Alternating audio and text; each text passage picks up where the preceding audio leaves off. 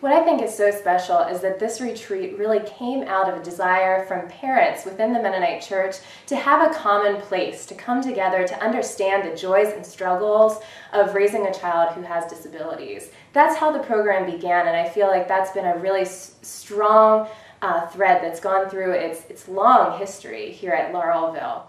Friendship Week is a really fun week.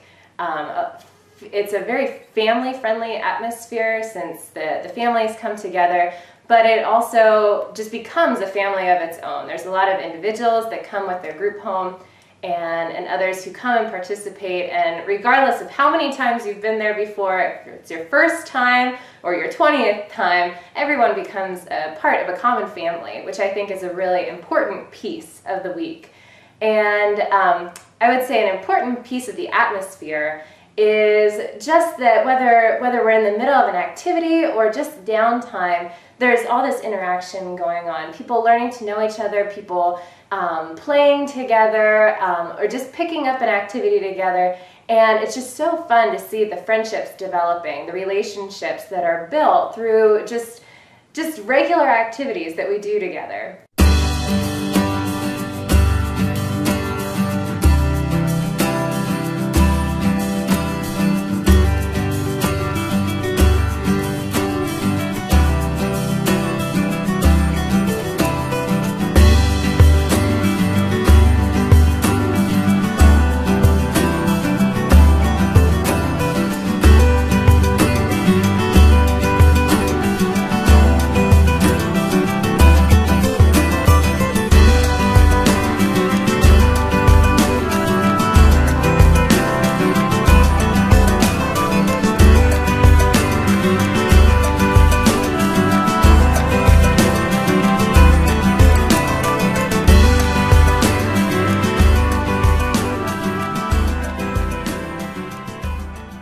In this setting, we just all come together and are equals, and we just value the gifts and the special uniquenesses of each person. And I think that the counselors play a huge role in being able to do that.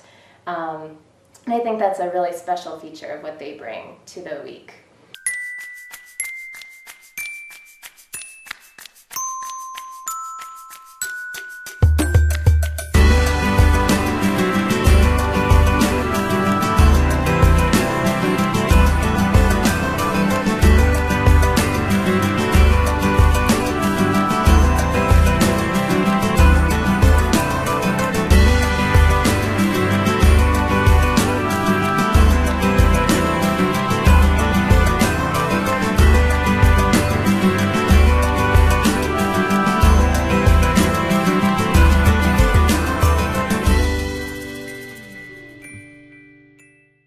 I think the talent show is also a highlight that we all enjoy and have just developed a great love for as the years have gone by, as we just see people be stars, just get on stage and let their talent shine. Each talent is so very unique, and I think it's great to give people an opportunity to let those gifts be shared with others. I think one of my favorite parts of Friendship Week is the unexpected moments. It's the moments that happen that are unplanned, unscripted, and that just emerge, and especially from the campers. Just seeing sides of them that we didn't know existed before. Seeing someone dance who we thought just was going to sit still, or someone speak a word that just made us roll in laughter.